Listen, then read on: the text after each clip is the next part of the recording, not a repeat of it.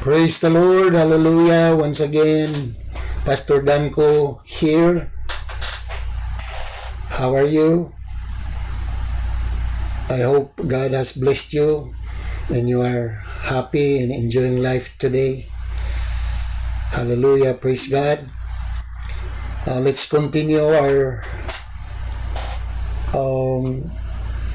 series of these steps for citizenship to the New Jerusalem, the city of God, which will come down from heaven.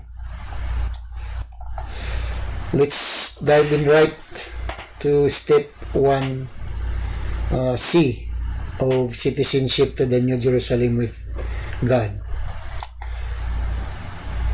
Hallelujah. Letter 8. What is the evidence that Jesus is God? Yes, the evidence that Jesus is God manifest in the flesh. Do we have evidence? Do we have proof? Let's compare the following passages of Scripture. In the Old Testament, we can find Zechariah 14:4-5 and then Isaiah 49:26. And let's compare it with the New Testament, which is Philippians 3:20 and 1 Thessalonians 3:11-13. I hope you would just read it by your private reading, because it is too long to write it down over here. And so please follow the verses being written and please read it through for your benefit and consumption. It's also in the Old Testament, Isaiah 48:12, Isaiah 44:8, and Isaiah 9:6. In the New Testament, Revelation 1:17-18, Titus 2:13, then Colossians 2:9. According to 1 Timothy 3:16, God was manifest in the flesh. Let's compare the following passages. God the Father and Lord Jesus Christ. To the left, God the Father. God the Father is the Redeemer and Savior, Isaiah 49:26. The Lord Jesus Christ is the Savior, Philippians 3:20. God the Father will come again with His saints, according to Zechariah 14:4-5. Jesus Christ will come again with His saints, according to Thessalonians chapter 3, verse 11-13. God the Father, the first and the last, Isaiah 48:12, while the Lord Jesus Christ is the first and the last, according to Revelation 1:17-18. There is no other God beside Him, God the Father, according to Isaiah 44:8, and Lord Jesus Christ, according to Titus 2:13 and Acts 4:12, He is the great God and Savior. Notice, in John chapter 2, verse 19-21, Jesus said that in 3 days, He will raise the temple up again. But He spoke of the temple of His body. But in Acts chapter 2, verse 30-32, the Bible said that it was God who raised Jesus from the dead. From these passages, it is clear that Jesus Christ is referred to as the only true God. Is there a contradiction between these two verses, or they just flow in one stream of the truth? What are the two natures of Jesus Christ? Number 1, God, according to 1 Timothy 3:16 and 1 John 5:20. He is the one true God and eternal life. And number 2, man. It's one of the natures of Jesus Christ that He is a natural man, according to 1 Timothy 2, verse 5. Well, God has, and Jesus Christ has. Let's compare it. God has wisdom. Jesus Christ has wisdom in 1 Corinthians 1:24. God has word. Jesus Christ has word, and He is the word. God has power.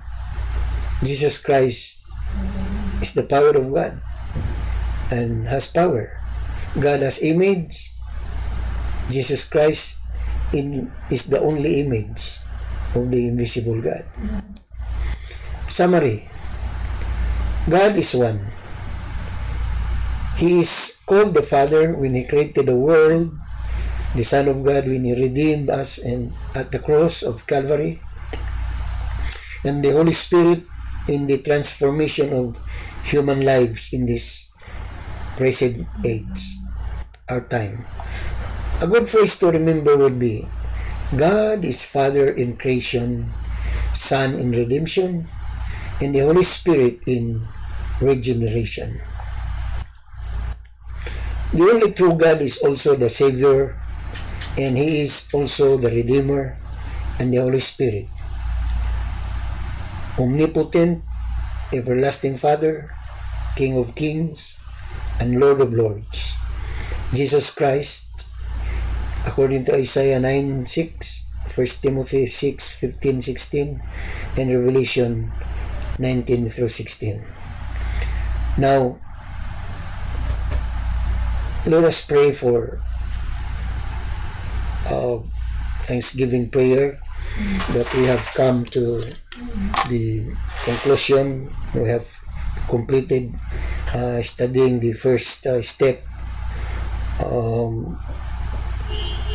for citizenship to the New Jerusalem city with God. Let's bow down our head and pray. Our dear Heavenly loving Father,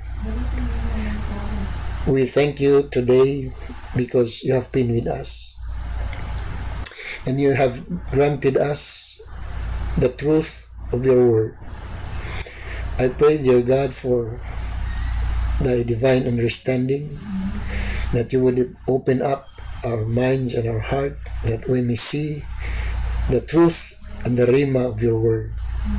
I pray, loving Father, that thou would bless each one who has gone through this study because of their hunger and thirst for your word. I pray for the Holy Spirit to give them, Father, the hunger and thirst and the desire to study further, more and better, your holy word. Bless them, I pray, and protect them, cover them with your precious blood.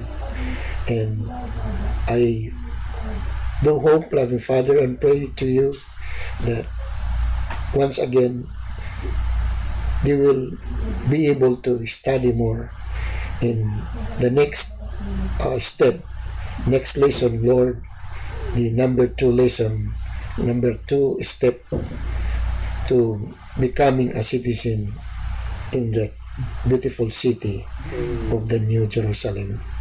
Hallelujah. All the praise and honor and glory be yours. Amen. Okay. Congratulations. You have shown utmost sincerity and love for God by having completed steps 1A, 1B, and 1C of the steps to citizenship in the city of the New Jerusalem with God. Okay, thank you and God bless you more. See you in step number 2 video. Bye-bye. God bless. Take care.